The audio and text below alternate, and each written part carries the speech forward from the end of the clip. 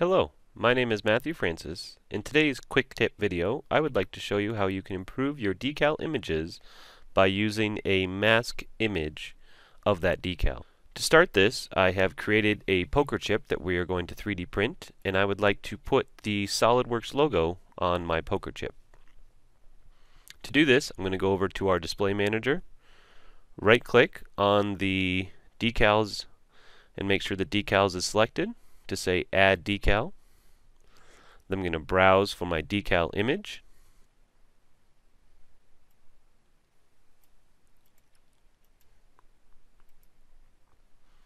Once you have that logo open, you will then want to click on the face to apply it.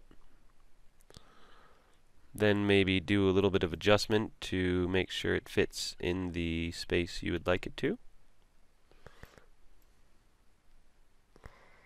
Once everything looks good, the normal operation would be to use a selective color mask. And so I would simply say, I don't want to see the background.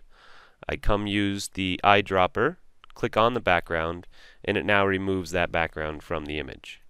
That works pretty well, but you can see it still leaves some lingering aspects in spots. To make this even better, we can use what we call an image mask file. To create an image mask file, you simply need to take your existing decal and save it as a BMP file.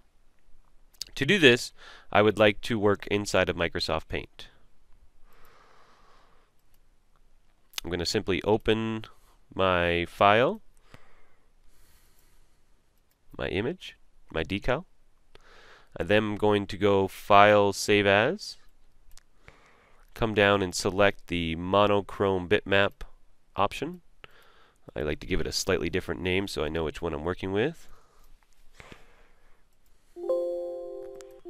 It simply is going to change all the colors to black and white. Once that's done, we can close Paint. I can then come select image mask file, come and browse for that specific file we just saved.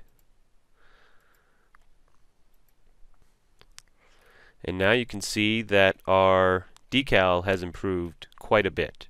And there is no background to worry about, and we can now say that looks good, and we now have our image for our poker chip. Again, this has been Matthew Francis with GoEngineer Quick Tips video. Thank you for watching.